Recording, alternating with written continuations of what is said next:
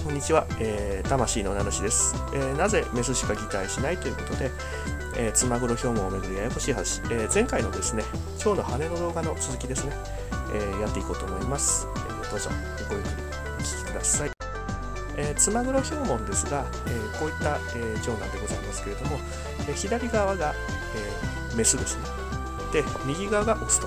でちょっとこう詳しい方だと、普通はこういうのってオスの方が派手なんじゃないのっていう方いらっしゃると思いますけれども、ツマグロヒョウモンに関しましては、メスの方が派手でございます。で、それにどうしてっていう話なんですけれども、今回の動画でもご紹介しましたが、ツマグロヒョウモンっていうのは南の方に分布している蝶なんでございますけれども、そこですとカバマダラっていう蝶がいるんですね。で、このカバマダラに対してツマグロヒョウモンのメスっていうのは、擬態をしているんではないかと。ベイツ型擬態って言いまして、カバマダラっていうのがこう有毒な蝶なんですけれども、ツマグロヒョウモンは、その有毒な蝶々の真似をして、身を守っているんではないかと。で、この時に、じゃあどうしてメスだけなのということですね。オスも身を守った方がいいじゃないかっていうのは普通にこう思うところなんですけれども、ちょっとその辺について考えてみたいなということです。で、結論です。よくわかんないです。申し訳ないんですけども、いろいろ調べたんですけれども、こうズバッとこれだっていうような文献はないですね。で、他の種の例とかを見ながらですね、ありそうな可能性というのをいくつか検討してみました。で、こう究極要因を調べるっていう時の、定石っていうか、相場こうなんじゃないのっていう話はいくつかありますので、それにのっとってこう方針としてはこう調べていったという感じですね。で、究極要因考えるときなんですけれども、まずお話の前提として生き物の形や行動は進化の産物であるということで、特にツマグロヒョウモンのオスみたいなのをこう、進化の結果ああなったであろうというふうに考えるわけですね。で、生き物は自分の子孫を多く残せるように振る舞うだろうと。これは前回ご紹介しました、工業安価の例なんですけれども、工業安価って何って言いますとですね、もともと体の白い、ガの一種が、工場やなんかがいっぱい立ってですね、自分の、止まっている背景がだんだん黒い色になってきますと、こう黒がだんだん、生き残るようになってきまして、黒く変異したそのガの割合というのが非常に大きくなっているということなんですね。なので、ツマグロヒョウモンも、オスが擬態をしない方が効率よくこう生き残って、集団内に広まるって格好つけた言い方をするんですけども、こうオスが擬態しないという、全部オスが擬態しないように大きくあったんじゃないかと。あるいは擬態してたオスっていうのが存在したかどうかは分かりませんけれども、結局擬態しない方が都合が良かったんじゃないかというような、ふうに考えようということですね。でもう一つなんですけれども、これがちょっとこう、究極要因、資金要因に分けるっていうのがちょっとこう最近の生物学ですよみたいなことを前回かっこつけて申しますけれども、もう一つこうモダンな考え方としてましてですね、究極要因を考えるアプローチとしては、生き物の形や行動にはコストがつきまとうよっていうふうに考えます。コストと。なんじゃそれはということなんですけれども、例えばその形や行動を採用することで生き物に生じるデメリットがあるんじゃないかというふうに考えますと。そんなことがあるのっていうことなんですけども、要するに生き残ったりとか子孫を残す上で、それやっちゃうと不利になっちゃうんだよねっていうような話で、もちろんさっきの擬態もそうですけれども、それやって有利になることもあるわけですよ。ところがその不利になっちゃう要素、コストが利益、有利になっちゃうような要素っていうのを上回ると、その行動っていうのは、進化しないということになってきます。ですから、ツマグロヒョウモンのオスに関しては擬態するコストが何かあったんじゃないかなっていうふうにこう考えを進めていこうじゃないかというふうに、します。で、利益とコストの対立トレードオフなんですけれども、例えばコストってどんなのって一つ例を挙げますと、カブトムシの、前羽っていうのはすごくこう硬いですよね。カブトムシに限らずこういう硬いの甲虫って言いますけれども、利益ですね、この、前肢を硬くして防御力アップということで、これでこう簡単にはこうやられないなと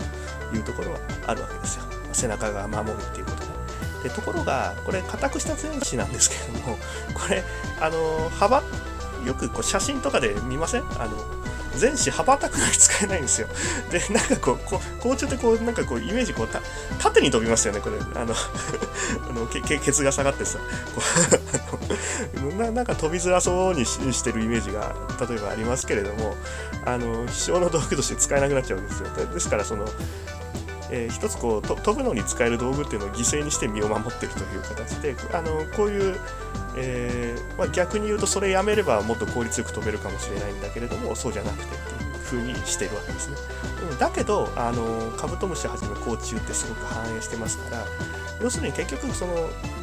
概して言えば固くした方が良かったんでしょうね、少なくとも連中にとっては。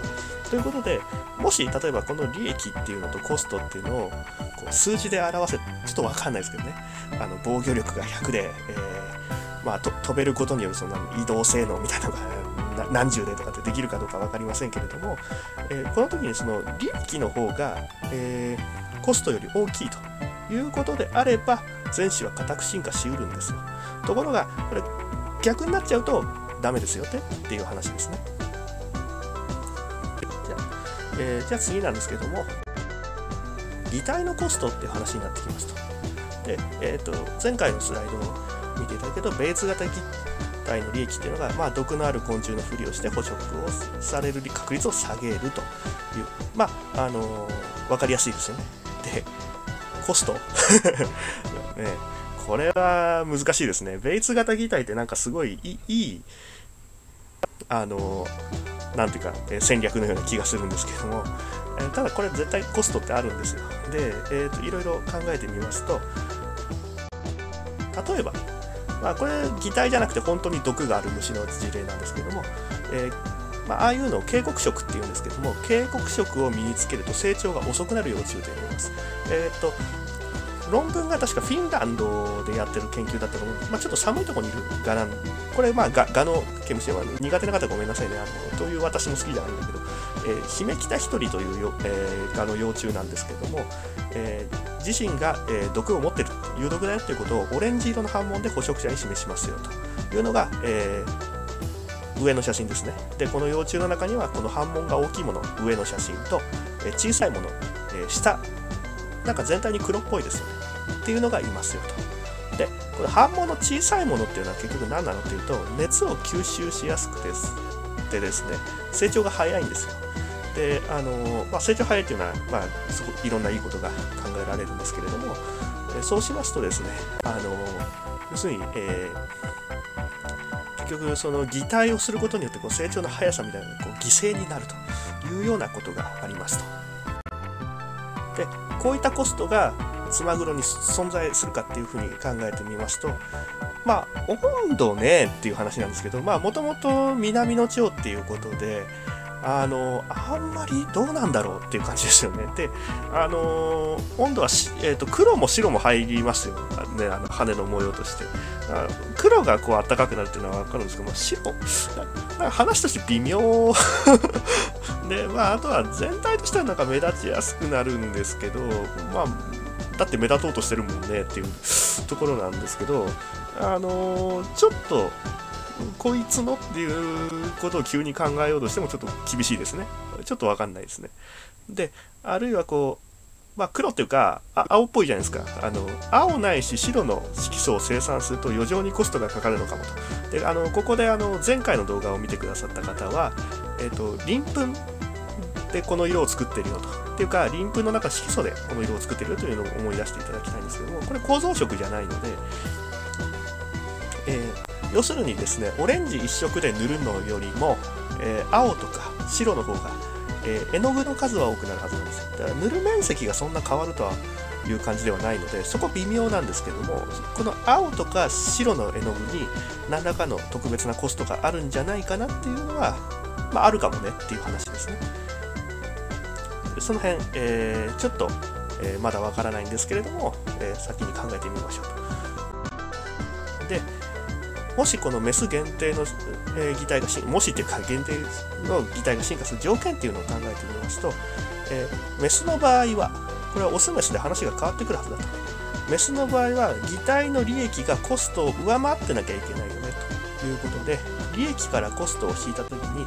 それがゼロより大きくなると。いわゆる、お店とか会社でいうところの、黒字経営ですよということですね。で、オス擬態のコストが利益を上回る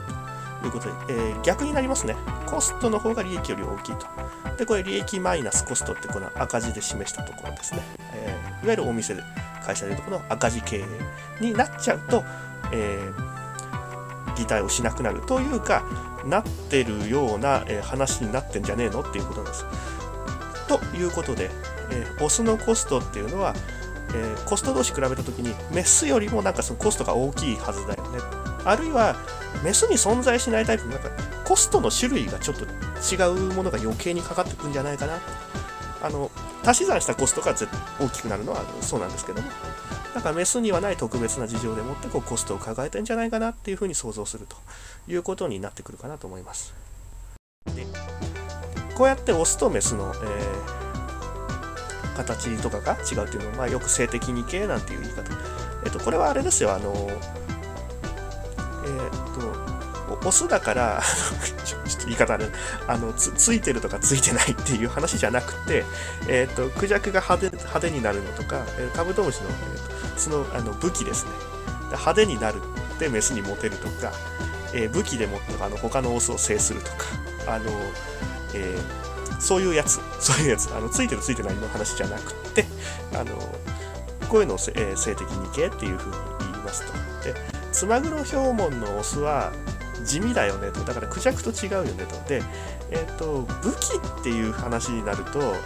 直接的な意味での武器じゃないよねと。間接的な意味で武器なのかなっていうのは実はあるかもしれないんだけど、直接的な意味でカブトムシの角みたいな分かりやすい武器じゃないよねっていうのは何だろうねっていう話になってきますね。で、その次、ですけども、で、メスの方が派手な大花インコってちょっと鳥の話で申し訳ないんですけれども、こういうのあるんですよ。で、事例としてあって、でこのインコの場合はメスっていうのが、右側の赤い方がメスになります。で、これはですね、巣穴をめぐって他のメスと競争しますよと、奪い合いがありますと。で、ディスプレイで力を誇示するために派手な色と。で、こう派手な色で、いや、ここはわしの巣じゃっつってこうバーってやるわけですよ。で、負けると覚えてるよなんつってこういなくなるわけなんですけども、その巣をキープするときに喧嘩の時にこうケバケバしい色でこうバーってやるわけなんですよ。で、オスなんですけども、これ緑色の左の方なんですけども、やっぱりこうメスの奪い合いっていうのがあって、俺の女じゃ悪いとかってやるわけなんですけれども、他のオスと競争するんですけれども、ヒナを育てるときには中に餌を探しに行かなきゃいけないわけですね。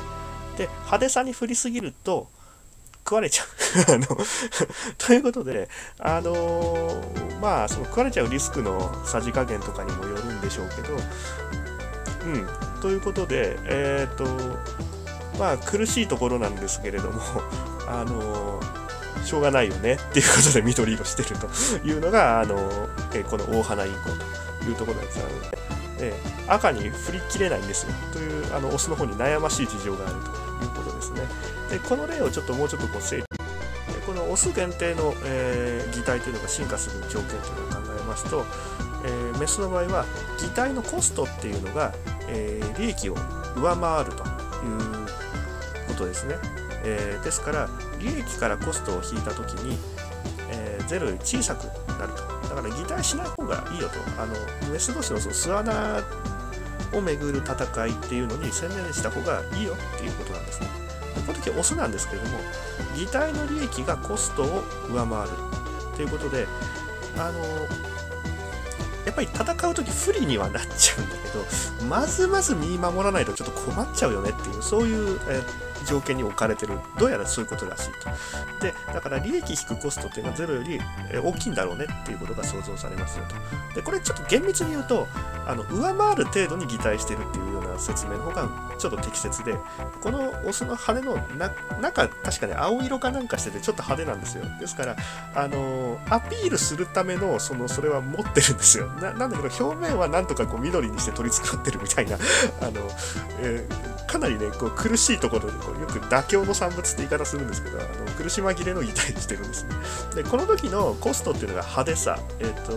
で、もう少し本質的なことを言うと、同性との闘争における優位性を失うことだよねっていうことなんですね。で、これ2つ比べるとちょっと面白かったのは、これ不等号の向きが逆になるんだなっていうことなんですけれども、まあ、ただ結果としてメスの方が派手になるっていうようなパターンの場合は、ツマグロヒョウモンやなんかも、同性、オス同士メス同士との関係やなんかも含めてオスとメスのこう社会の違いみたいなのに理由があるかもしれないねっていうふうに、考えたいなということで、多分こういう感じで綺麗な答えになるんじゃないかなっていうふうに妄想はしてます。わかんないけど。で、あるとしたらこの近辺にあるだろうというふうな山の張り方をしています。で、オスの暮らしぶりをここで考えてみようということなんですけれども、オスは実は縄張りを作るらしいということなんですけれども、縄張りを形成しますと。で、写真はちょっとこう岩ですけれども、多種や同種のオスを排除し、特定の葉っぱやなんかの上にこうひらひらっとこう前向きですから、こう葉っぱの上にポンと鎮座していて、なんかこう通りかかった、敵をこう「えい!」とかってやっつけるわけなんですよ。でそしていなくなったら戻ってくるっていうようなですね縄張りの作り方、そういうあまりこうツマグロヒョウモンをじっくり見たことないんですけど、そういう昆虫っていうのは、結構いるので、ありえるかなというところですね。で交尾なんですけれども、じゃあメスが例えばその縄張りを取り掛かったということで、まずメスっていうのは結構拒否することはあるということになるんですけども、オスがメスを追いかけて求愛が始まる。これはもう交尾かかってる状態なんですけども、結構こう追い回して捕まえて、挿入するというような交尾をするらしいということで、これって実は情報がこういう感じのしかないんですよね。もうちょっとこう情報をくださった元ネタの皆さんを悪く言うわけではないんですけれども、少し体系的な情報が本当は欲しいなというところでございます。で、一応部分的な情報から想像するに、多分オスっていうのは蜜の出る花なのか、あるいは幼虫が食べてる食草。この場合例えば私が住んでるあたりだったらパンジーみたいなのを食べるんですけれども、その辺を囲っておいてメスが来るの待ってるんでしょうねと。で他のやつは追い出すと。でメスなんですけども、餌とか産卵場所をこう探してひらひら飛んでるんでしょうねと。でその中でオスと出会った時に、気に入ったものとは交尾をするって、多分こういうストーリーで、カブトムシやなんかもその樹液の出てる場所をあれ自分が食べるためだけじゃなくて、やっぱりメスとの出会いの場ですから、こう強いやつはこう囲うんですけれども、これだけどちょっとはっきりしないというか、ちょっと考察をするにあたってちょっと材料不足を私は感じていまして、どういうこと、例えばどんなところに縄張りを作ってるのっていうと、例えば背景がさっきの石みたいなやつなのか葉っぱなのかによると、オレンジ色が背景に対して目立つか目立たないかっていう話が違うじゃないですか。で要するに鳥に狙われないんだったらそこでじっとしてる分にはいいよねっていう話になるんですけど、葉っぱの上だと多分オレンジが補色になるんじゃないかな、目立つんじゃないかなと思うわけなんですけども、緑っぽいところにいるのか茶色っぽいところにいるのかっていうのはすごい大事ですよねと。で、あとは全てのオスが縄張りを作るのかっていう話なんですけども、いや縄張り作るって言ってんじゃねえのっていう話なんですけども、これはね縄張りを作るオスに対してスニーカーオスとかメス型オスちゃんとは説明しませんけど、縄張り作ってるオスの縄張りの隅っこの方に隠れててスッて出てきてこそこそっと交尾するようなやつとかっているんですよ。他の生き物でそういうのがいるんですけども、ちょっと説明割愛しますけど、そういうこすいやつがいるかもねって。でこすいことしようとした時に目立たない方がいいとか、もしかしてあるかもしれない。であとはもうちょっと素朴にもしかしてオレンジ色のやっぱシンプルにやっぱりメスがオレンジ色のオスを好むんじゃないのっていうようなこととか、あとオス同士の戦い、さっきのインコみたいにオス同士で戦った時に、要するにカブトムシみたいに直接的な武器ではないけれども、オス同士でぶつかった時に、オレンジっていうのがこうやっぱ相手を威圧するっていうことがあるんじゃないのと。赤系統ってやっぱそういうイメージありますよねというようなところが、はっきりせんなと。でこの辺どっか当たると多分それが答えなのかもしれないっていうところです。ではっきりしたらどうしようかなっていう。ということでちょっとよくわからない点が多いんですけど、これ自分で観察してやっちゃおうかなというふうに思ってます。で右の、写真というかがですね岐阜県の臼井舞さんの研究ということで出ていたんですけども、文部科学省の賞を取ったみたいです。小学生の頃にされた研究だそうです。で、私も小学生の方がやってて俺ができないというわけにもいかないんですけど例えば縄張りの実態、スニーカーがいるかどうかみたいなことであればですね、これはもう地道に見るしかないかなと思ってるんですけど、同性ですか一性が色への反応って、これ右のこの写真参考になるかなと思うんですけれども、要するにこういうモデルを作って、この実験はどうやらオスがメスを、どういうものを基準にメスだというふうに判断しているかという、実験だと思うんですけれども、これの応用編でもってですね、オス同士だとどっちが強いかというやっぱオレンジじゃないとダメかとかそのあたりを、見ていこうかなということで、なんかちょっとこう、できると思うんだけどな、偽物じゃダメかな。例えばオス捕まえてきて青く塗っちゃうとかねちょっと怒られるからこういうこと言うと、多分そういう実験でいけると思うんですが、そんなことをやってみようかなと思います。でこうなるんじゃないかっていう仮説ですとか、こういう実験すればそれ明らかになるよねっていうのはちょっと今後にしようかなと思います。もう少しこう季節が近づいてツマグロヒョウモンが出てきてから寝ろうかなという思う反面、ちょっともしかすると来週続きでちょっとやっちゃうから、ちょっと動画としてはね、やっちゃおうかなというのをちょっと迷ってます。で、ちょっと余談になるんですけども、これ白帯アゲハと言いましてですね、これも、メスだけ、擬態をしていると。一番右下のやつがベニモンアゲハって書いてありますけども、これがいわゆるなんていうの元ネタなわけですよ。で、それは白帯アゲハの、擬態メスっていう右の隣にいるやつですね。左下にいるやつは、このベニモンアゲハっていう有毒種に、擬態をしているというところなんですが、で、その左上、これはオスで、この擬態は、どこで擬態してるかというと、後ろ羽のこの赤い斑紋がポイントだというところなんですが、これは難しいのは、非擬態メスといってですね、白帯アゲハのメスは必ず擬態してるかっていうとそうではない。擬態をしてないメスがいるというところなんですよ。ですからメスの中に擬態してるやつとしてないやつがいると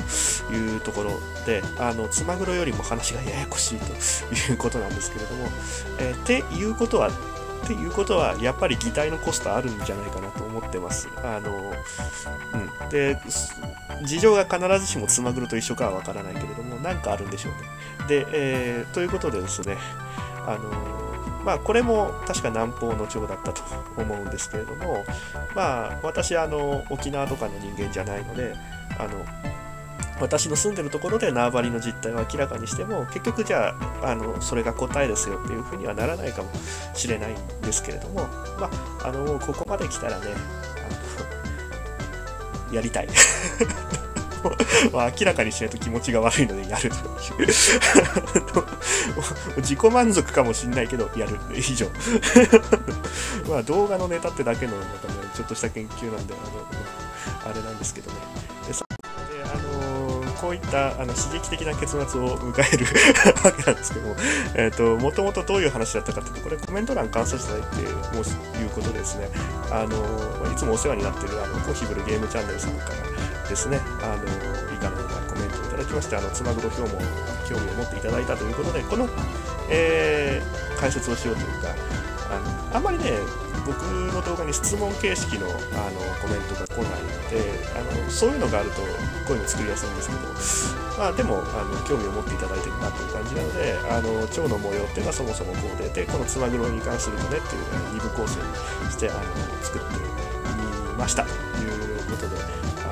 どうでしょうね、コヒブルさんが納得いただいたかわかるんですけど、なんとこの身近に見られるようなツマグロヒョウモンを1枚剥がしたところにこれだけややこしい話とか、深淵を覗き込むと向こうもこちらを覗いているみたいな話だったということですね。これが生物の面白いところですと。で、改めてご紹介します。コヒブルゲームさんの紹介ですね。年が変わって確か配信日程が変わっていたので、これが最新で合ってるかなというところでございますと。というこことで、本日のポイント、ツマグロヒョウモンの数限定の擬態について考えたということで、メリットに対して何かコストが、あるんだろうと。でこうコストっていうのがメスよりオスで大きいということがなんかあるんでしょうねと。オスとメスの行動の違いで言えば、縄張りの有無とかいうことが情報が足りないので、観察とか実験でその辺を、明らかにするっていうのを、夏の動画にしようかなと思ってます。皆さん、5分ブリさんを応援してあげてください。はい、以上です。